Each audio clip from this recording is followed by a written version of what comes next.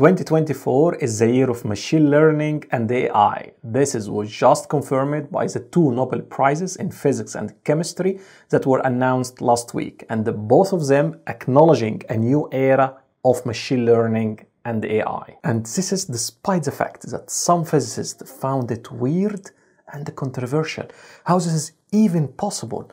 And this is actually reflects the complexity of problems that we are facing at the moment and today. It's more about finding the right neural network that can span the hidden rules of the system and be able to use the governing rules and applying them to the system. And this reflects the complexity of the problems that we are facing today. It is not about finding something foundational in science or in physics. It's more about how to apply them and scale them to larger systems. And Nobel Prize in Physics, John Hopfield and Geoffrey Hinton won Nobel Prize for their work on using physics and physics-inspired algorithms to construct methods that helped laying the foundation for today's powerful machine learning. In chemistry, it was the same, where it was awarded for the work behind the famous package AlphaFold, a deep learning system that can predict protein folding. AlphaFold is a game changer in the field of protein folding, which is a fundamental problem now in biology. It leverages machine learning and AI to predict the 3D structure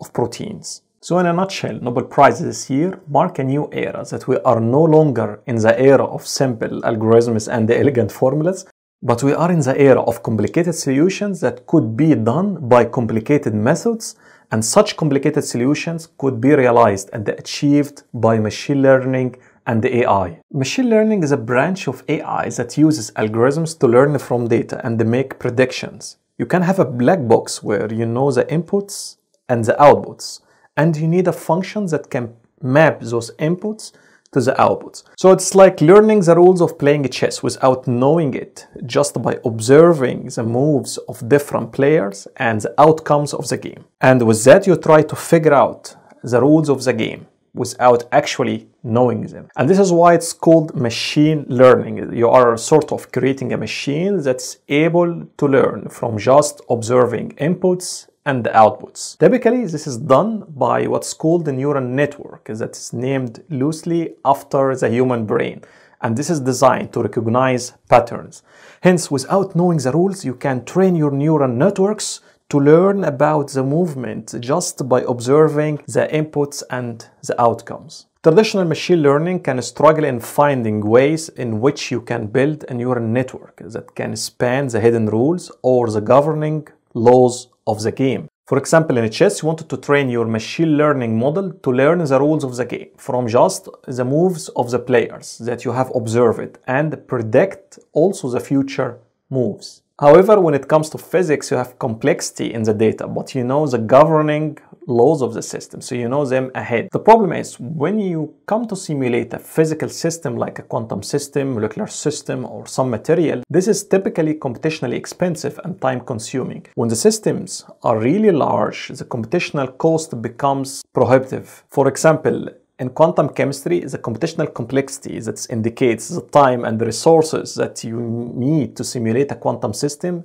that grows exponentially with the number of particles in the system. For example, imagine you want to study the interaction of two molecules. Typically, the potential energy surface that describes the interaction between these two molecules is a function of multiple variables, like for example the Jacobi coordinates, and hence the space in which we describe the potential energy surface is of high dimensions, and the computational cost is already high, especially when you use high level of theory or accurate quantum chemistry method. Another example would be about simulating a quantum computer of 50 qubits. This would require significant resources, where each qubit, the basic unit of information, can be in state 0 or 1 or both in a superposition of zeros and ones at the same time. And this would make the simulations of such quantum system of 50 qubits is computationally complex. The computational complexity is like sort of increasing very high, and hence we have to simulate a quantum system that can exist in 2 to the power 50 possible states. And hence One of the alternative approaches would be to use machine learning, and this is typically involves going through the pain of finding the right neural network that can learn about the rules of these laws of physics of the system, enabling simulations of larger systems. Typically, this is not easy all the time, and this is where works like the ones of John Hopfield and Geoffrey Hinton in physics comes in handy. Let's see how.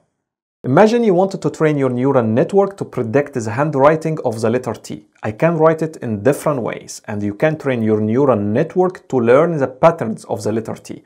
Each pattern is a separate image. Now, how to store the patterns of the image in a neural network and be able to sort them out? And the solution comes from physics and the concept of energy minimization. For a given quantum system like CO molecule, you can obtain the wave functions and the eigenvalues of the system. You can calculate the ground state of CO molecule using variational method. And you can sort out the states of the system based on the eigenvalues, and hence you can predict the behavior of the system based on these sorted eigenvalues. And similarly, Hopfield network is emulating the variational calculations in chemistry, which is about finding the ground state energy. So for a given image of the letter T, we can assume that's black and white, so we don't have colors, and then the pattern of the image would be about the pixels that have black color and the pixels that have white colors. And the ones with blacks, let's assume that they are ones, and the ones with whites, let's assume they are zeros. Then Hopfield neural network takes the patterns of the letter T and tries to link it to the energy value and tries to minimize the energy value that will lead to a stable pattern. With that, every time you give a new pattern of the letter T, the neural network can predict the new handwriting of the letter T by minimizing it to a stable pattern and then compare the energy that's equivalent to this pattern to the ones that are pre-stored already in the neural network, and then come up with the closest pattern. So with this, the work represents a milestone in the field of machine learning and AI, and it is a great example of how physics can help in building the right neural network that can span the hidden rules of a given system. So the question becomes, was just the Nobel Prize in Physics awarded based on the design of the neural network that can span the hidden rules of a given system? The answer is simply no, and this was stated by the Nobel Prize Committee, where the work involves what's called the Boltzmann machine.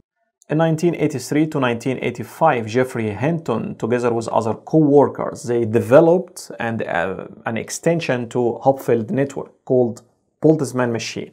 And this is a generative model, so it can focus on the probability distribution of the data rather than on individual patterns. And this has helped in setting up the scene and establishing the foundation for deep learning, image recognitions, and speech recognition as well. And now you see why the works of John Hopfield and Geoffrey Hinton in physics comes in handy. Because if you have a system and you know the rules, the governing rules of that system, you can use the physics-inspired algorithms to construct methods that can help you in building a neural network that's efficient and can span the hidden rules of the system efficiently. This is because there is some elements in the neural network that will resonate with some underlying physical patterns or physical properties in the systems that you are trying to study or you use it in your training. So the take-home message of Nobel Prize this year is that physics and computer science can come together and be merged together to create useful applications in physics as well as in computer science. And this also highlights the fact that machine learning and AI will benefit a lot from physics-inspired algorithms and the physics-inspired techniques. We are no longer also in the era of discoveries that could be made by just finding beautiful analytical formulas, and in fact the literature is dominant by works that were made nowadays but also in the past decade by works that were enabled by the means of computational modeling, machine learning, and AI. Please don't hesitate to share your thoughts, your feedback, and your ideas with me either in the comments below this video or with me on LinkedIn. Until then, see you.